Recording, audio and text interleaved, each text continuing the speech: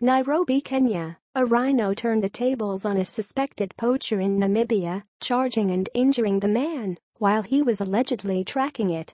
The incident happened in Etosha National Park after suspect Luteni Muharukua and other alleged poachers illegally entered the wildlife area in hopes of killing rhinos for their horns, the Namibian newspaper reported last week.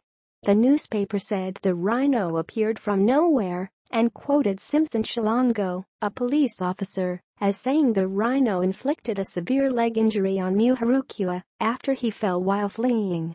The suspect's friends found refuge for him on a nearby mountain and police arrested him there on October 15, a day after he was injured, according to Shilongo. Muharukua was being treated at a hospital under police guard. Drastic move to save Africa's rhinos. Play video. Drastic move to save Africa's rhinos.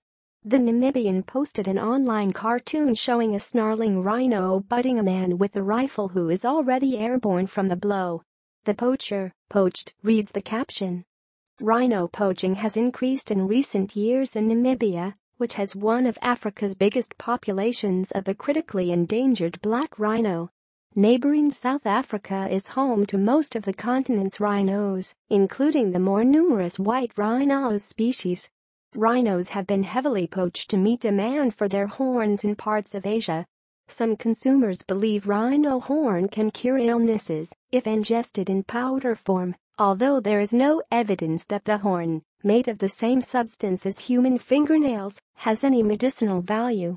Rhino horn is also seen by some buyers as a symbol of status and wealth.